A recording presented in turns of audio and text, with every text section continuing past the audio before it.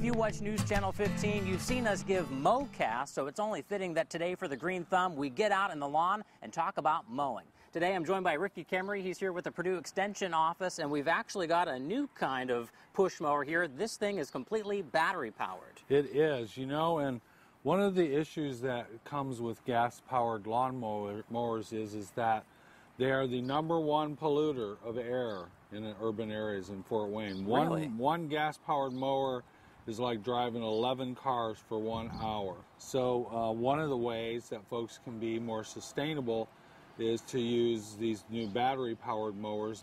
And they've come a long way since the early days when you had cords on them and everything else. It takes about 15 to 20 minutes to charge that battery, so it's not long at all. And it'll cover probably about 3,000 or 4,000 square foot of lawn. So again, it's not for everybody.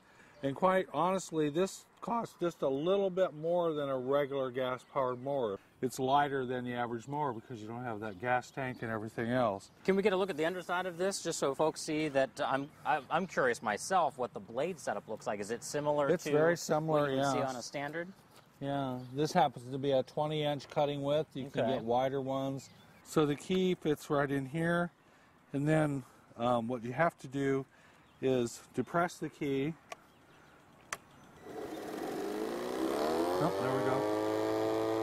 Okay. I don't know why I did that. People may be asking, is that it? That's all the sound it makes? But that's it. Yeah. And since it mulches, you don't have any clippings.